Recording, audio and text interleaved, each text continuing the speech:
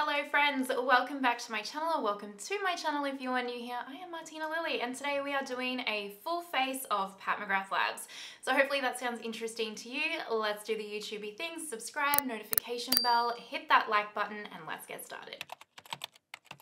Since our mother Pat recently released her bronzers, I thought it would be a great time to do a new full face of Pat McGrath Labs. Now, if you're new to my channel here, I am an avid Pat McGrath Labs lover, okay? I intensely love this brand.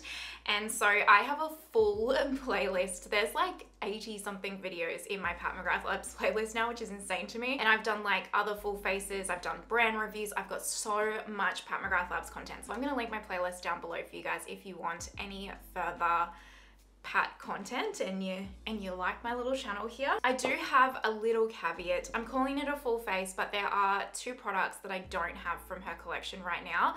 One is the primer. I have had the primer in the past, so check out my playlist if you want to see like that in action. The reason being, I actually really love the primer. It's one of those primers that almost is like, oh, like when I first picked it up, I was like, I think you could skip it, you know, blah, blah, blah. But then the more you wear it, you realize like every single time you kind of use it, you just have this perfect foundation day and you realize it's the primer. However, it has coconut in it and it's really high up in the ingredients list and I'm super sensitive to coconut. And so it just gives me like, I can't even wear it once. It gives me like full-blown acne breakouts. So I actually gave it to my mum, but I do love the primer. I'm just not willing to sacrifice my skin for it, unfortunately. The foundation, as well, as a side note, which we'll get to, does have coconut in it as well, but I think because by the time I've put my primer and everything on, it creates a barrier. I can actually wear it about 1 or 2 times before it causes me to have any breakouts. So I kept the foundation. And the other is a mascara. Again, I've tried both of the mascaras. Check out my playlist. Honestly, I have so much mascara in my collection and I try and only have 2 open max at a time because they go off so quickly that I couldn't justify picking up another one straight away when I went through them. And also, they're probably the thing that I would pick up almost last from her collection, if I'm honest. They're not a bad mascara in any way, they're just not super wowing to me over some others that are my favorites in my collection. So they're the 2 products that I don't have. I'm pretty certain I have everything else though. So, at least from what she has. She doesn't have brows and stuff. Anyway, we're gonna start off with eyes first. Also, don't mind this. This is the result of that NARS soft matte powder. That also has coconut in it, fun fact. And I can use it on my under eyes, but I dragged it down my T-zone the other day and this is the result of coconut for me. So yeah, don't mind that. I'm gonna use a combination of eyeshadow palettes today because I want to. I'm going to use the Velvet Liaison palette from the Love collection. This matte formula is just chef's kiss to me. It is hands down, in my opinion, her best matte formula out of her entire collection. So I basically use this. Honestly, I use this nearly every day with all of my palettes, depending on which one I'm using. But especially when I use Pat, I always use this now in conjunction with her Motherships and stuff. I'm also going to use, I think, unless I change my mind, I'm pretty sure I'm going to use Bronze Bliss.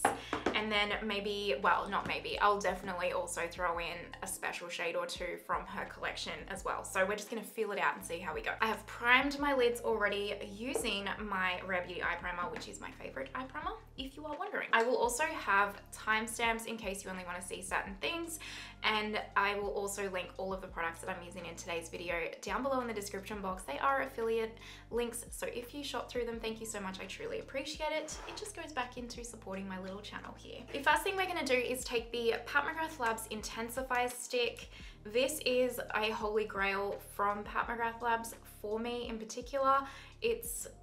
It's dramatic how much of a difference this makes to my eyeshadow game. I guess it's kind of like a glitter eye primer, but I don't know. The things that I love about this is it does intensify the shadow a little bit. It is amazing for hooded eyes. I use it with every single eyeshadow formula I own and it just stops any creasing on my lids.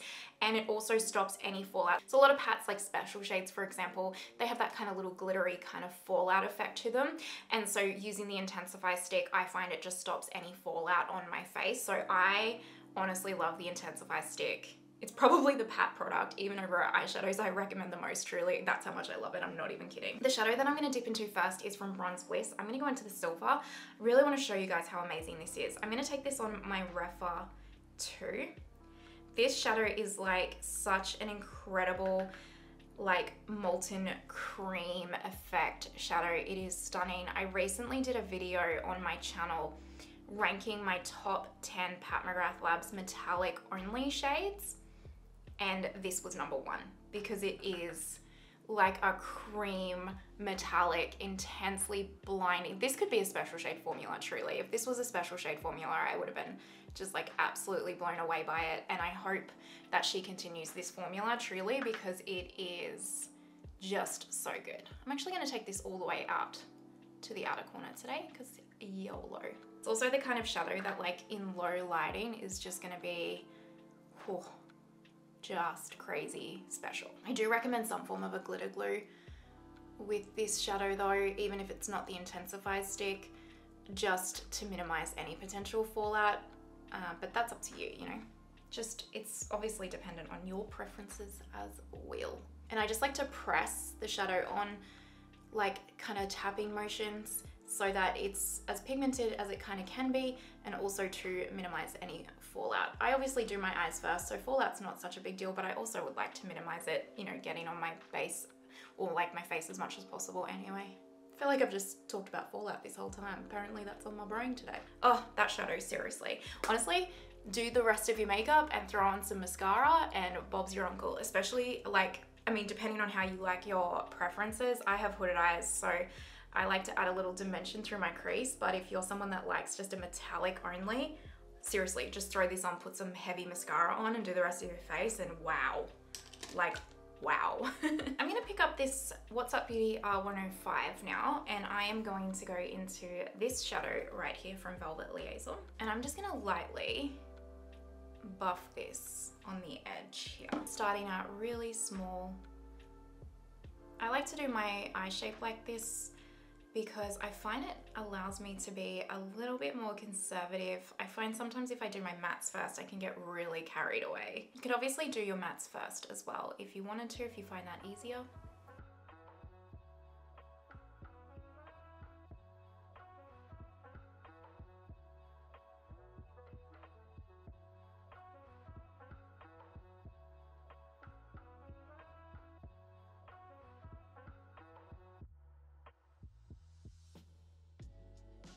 So I have buffed out this shade right here through the crease. Now, my metallic shade has gone upward from that, so I don't mind that look because I kind of like that fairy dusting. But if you don't want that, do your mattes first for sure, because then you can kind of control the metallic a little bit more. Now I'm just going to dip into the dark brown in this palette. This is a Rephr number 14, and I'm going to start just really lightly just tap this and wiggle it into the outer corner. I'm not going too far in though, just a little bit, just to create a little bit of an almond eye effect, if you will.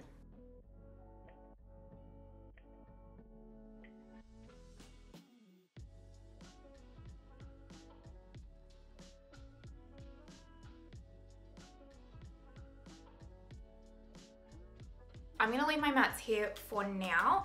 And what I'm gonna go into now is actually Bronze Seduction. And I know you think I'm gonna go into this one because that's my favorite special shade out of the whole collection. I have done a video ranking all my special shades. It's in my Pat playlist if you're wondering. But I'm gonna actually dip into this one right here from Bronze Seduction because it's like a white, sparkly special shade with a shift of green.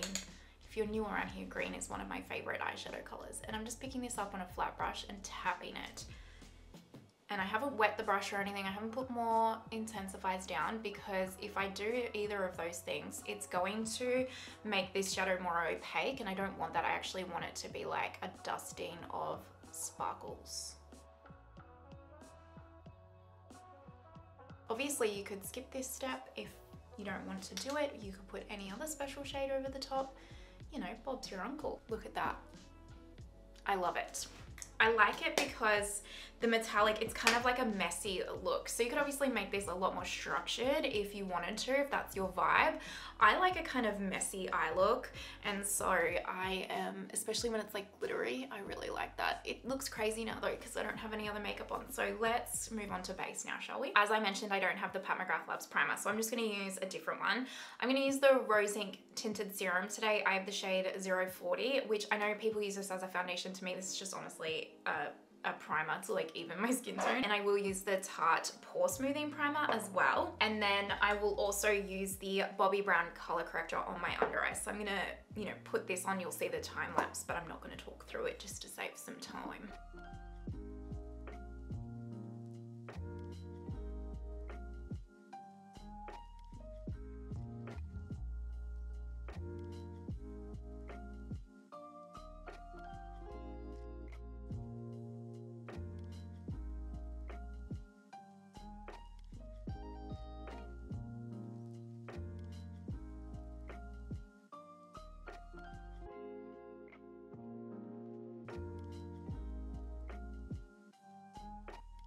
Primer and everything is on. I also just put a little bit of the Pat concealer on that breakout because this foundation is quite sheer, and so I have a feeling it's going to need the coverage, but it's in that ugly stage where it's like really hard to cover, so you know, I apologize. Don't mind it. So this is the Pat McGrath Labs foundation. I have the shade Light 4. It's actually a really good shade match for me. When I first tried this particular foundation, I didn't really like it. I didn't appreciate it for what it was. And I also think that this is the kind of foundation that honestly you either love or you hate kind of thing. I don't think there's much of an in between.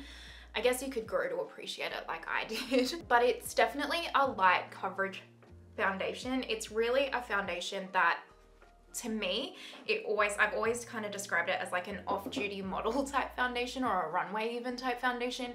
It is a light coverage. It's designed to make your skin look like skin, basically like you're wearing no foundation. At least that's my opinion and experience of it. So if you like a more medium to full coverage foundation, then I don't think that you will really like this.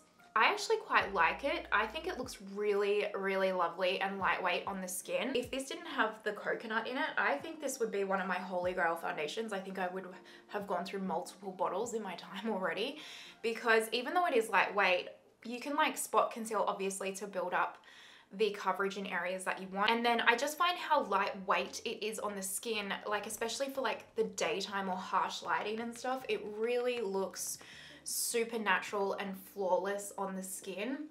It's more of a natural finish. I don't find it dewy. I don't find it mattifying. I think if you have super dry skin, I'm not sure, you might want to really hydrate your skin. And if you have oily skin, I think if you have oily skin, you might be fine. But yeah, I find it just straight kind of a natural finish, not too hydrating, not too not too like dewy, not too matte. Let's move on to concealer now. I have the Skin Fetish Sublime Perfection Concealer in the shade L4. Normally I have L4 and L2. L4 is going to be too dark for me, just a heads up. I'm going to show you what it looks like, but I will need to pop just a little bit of this Huda Beauty one on top to make it look okay with the rest of my thing, because look how dark that is. Normally I have to mix L2 and L4 together to create the perfect shade, but I'm out of L2 and Sephora was also out of L2, so I couldn't get it. So I was like, you know what, we'll just make do with the L4 and it'll be fine. I've gone through 2 bottles of the L2 shade and 2 bottles of the L4 shade in the past 2 years. I tried the concealer for the first time, I'm pretty sure in 2021. And so I'm a big fan of this concealer. I actually think it is very, very lovely. This is the 109 from BK Beauty. It's really, really nice for more mature skin in particular, or more mature under eyes, textured under eyes. Honestly, anyone can wear it though, but it's just very smoothing on the under eye, very long wearing. It goes on like a medium coverage, but I can assure you it layers so well. You can build it up to a full coverage if that's what you want, because it really does layer lovely. It's very long wearing, it's non-drying. I really think this is one of the best concealers on the market. The reason why I didn't instantly repurchase it once I went through them last year was because it is one of those concealers that tends to stick to its expiry date pretty solidly, and its expiry date is like 6 months. And so for someone like me who has a lot of concealer in their collection, it's kind of a waste to have it if I'm not going to focus on constantly using it. And I had recently brought in a heap of other concealers into my collection that I was like, I want to get through some of these first. So I repurchased this shade though for this video, and honestly when I used it, I used it yesterday to re-familiarize myself with it, and I was like, oh my gosh, I forgot how much I just absolutely adore this concealer. So once L2 comes back in stock, or I pick something up off the Pat McGrath Labs website, I was like, I'm definitely restocking that shade too. I just added 2 extra dots of coverage from the Pat concealer. I just want to show you.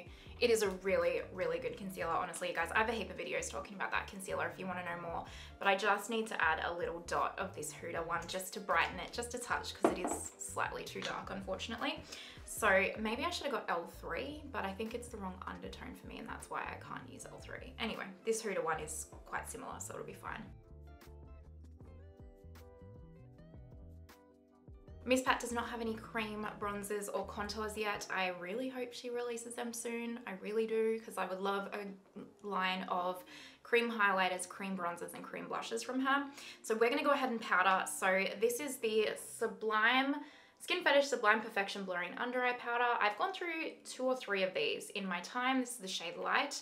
Again, I just repurchased this for this video. I'm just taking this on a 787 from Delium Tools, just a really small little brush here, and I'll just set my under eye. I didn't repurchase this, and I probably wouldn't have, although no, I would have, because I like having most of Pat's products in my collection for videos and reviews. But I'll be honest, it's not my favorite powder. It used to be back in the day when my skin was proper oily. My skin now has transitioned more to combo virgin on normal, depending on what's going on with it. And so this powder, just for me with my current skin state, is a little bit too dry, and especially I have really dry under eyes, no matter how oily the rest of my face is or whatever is going on. Like, my under eyes are always like super dry, and so because of that, this is just a little bit too drying for me. I prefer the Westman Atelier Vital Press powder, which I know she says isn't for under eyes, but I just find it works really well for mine, or the Laura Mercier Secret Under Eye Blurring powder, because I find that does the same thing as this, but it's a little less drying. So yeah, but I do think if you don't have that issue with like having incredibly dry under eyes, like if you just have normal ones or oily ones, this powder is actually phenomenal, and it really does blur, and it will like keep your oils at bay for quite some time. And it's just really lightweight on the skin as well. For the rest of the face, I actually have the exact same powder but in medium. So I'm just gonna take a BK 104. She does have a loose powder, but I've never heard good reviews about it, and I think it had coconut in it, which is why I never picked it up. So we'll just use this one. Plus I like the blurring effect of this one. I don't think I would recommend necessarily picking this up for your entire face, just because you will go through this amount of product quite quickly if you use it like every day, but it is nice if you are, you know, open to it. So that is the face all set. I just quickly went off camera and did my brows. Let's finish up the eyes, and then we'll move on to the rest of the face. So I have a black little Pat McGrath Labs, sorry, eyeliner here. So I'm gonna tight line with it first.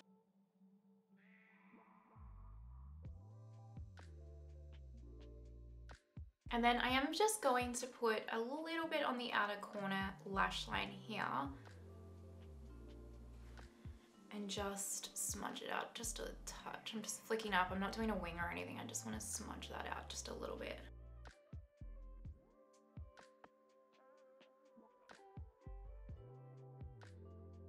I'm just going to take my LH Cosmetics Greige Core Crayon from my lower waterline, so I will do that and come back. I'm just going to take a pencil brush and dip back into that middle matte shade from Velvet Liaison, and I'll just run that lightly.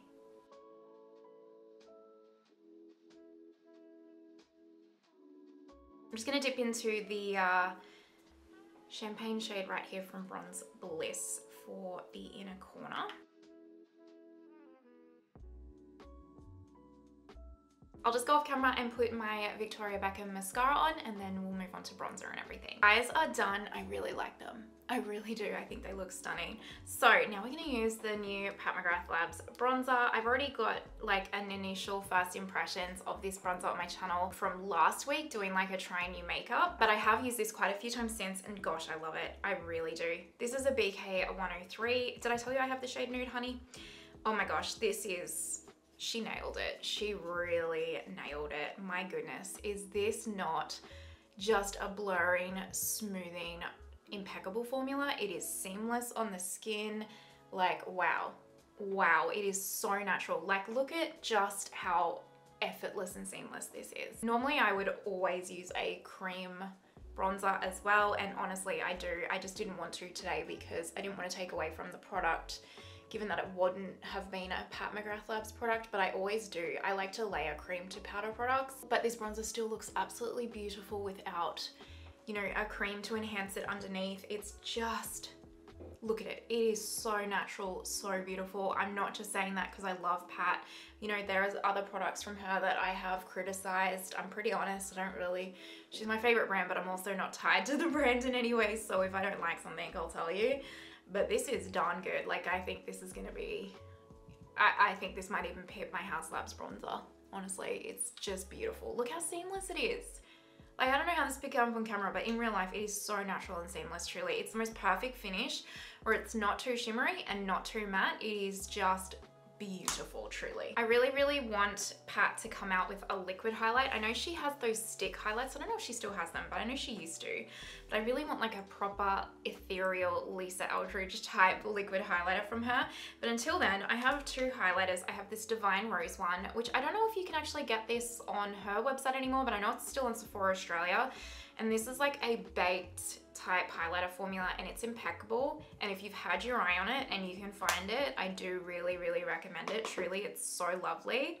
And then you can't actually get this shade anymore, I'm pretty certain, which is a shame because this is an awesome shade. But you can get this formula still on her website in other shades.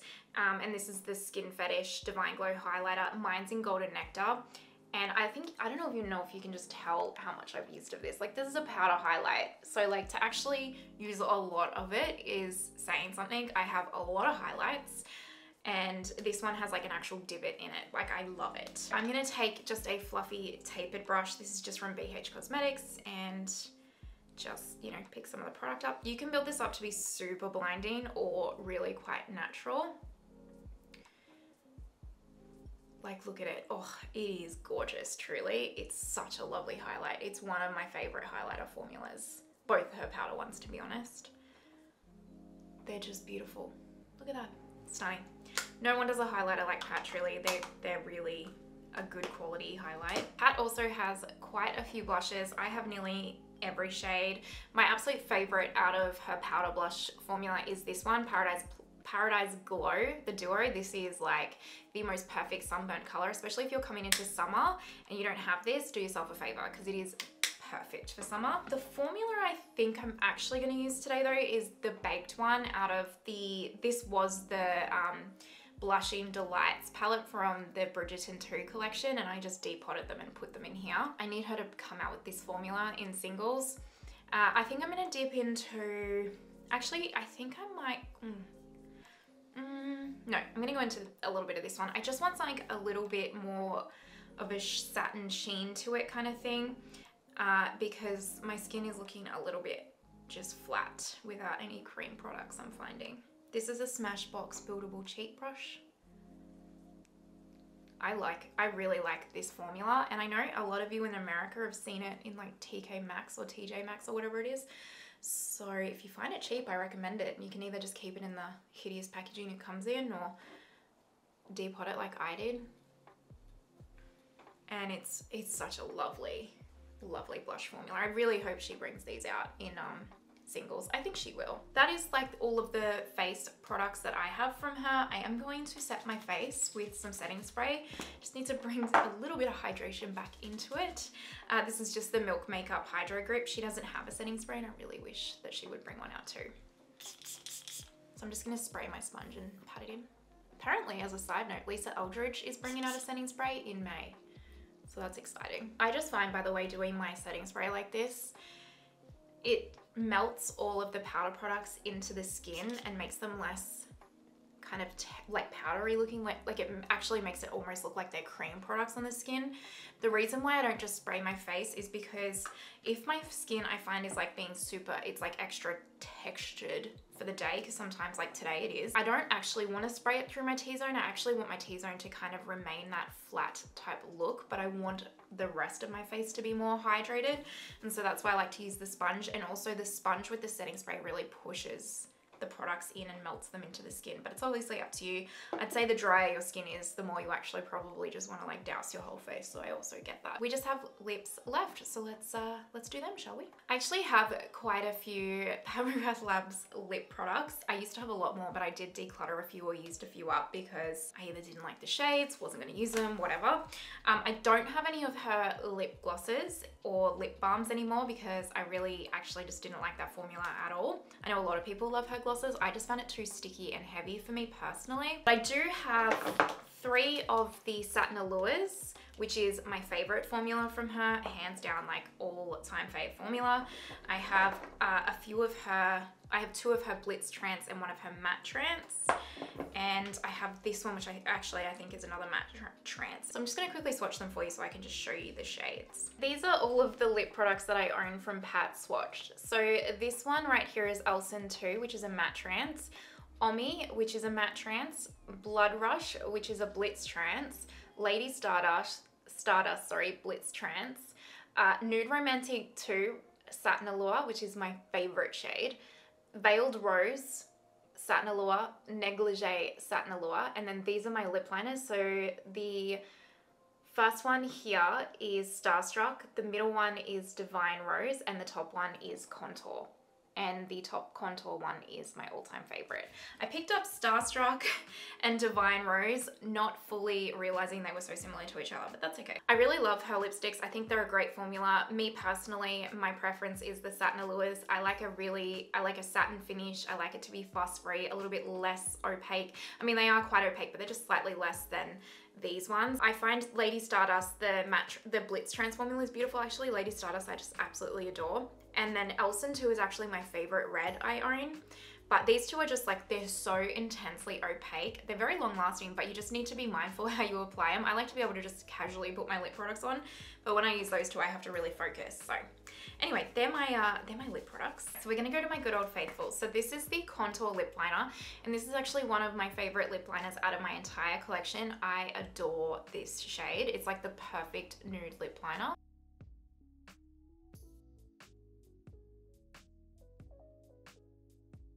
See how like perfect and nude that is? And then let's do Nude Romantique 2.